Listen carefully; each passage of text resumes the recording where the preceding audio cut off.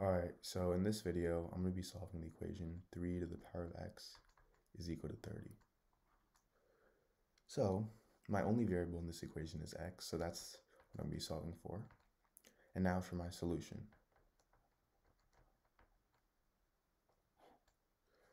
So, we have 3 to the power of x is equal to 30. And what I'm first going to do is take the log on both sides. So I get log 3 to the power of x is equal to log 30.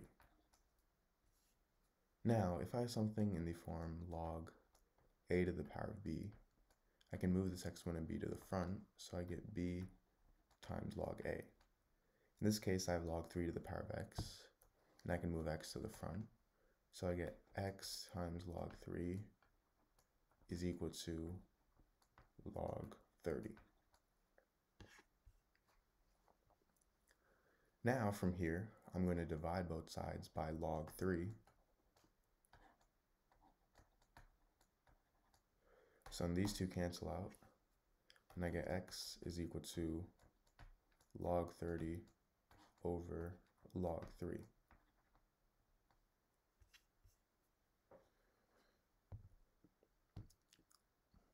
Now, log 30, I can rewrite that as log of 3 times 10. And I have this over log 3.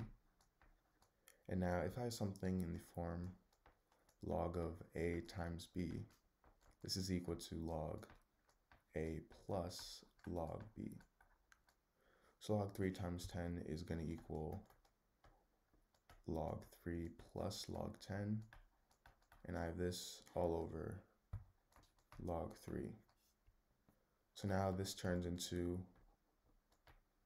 log 3 over log 3 plus log 10 over log 3.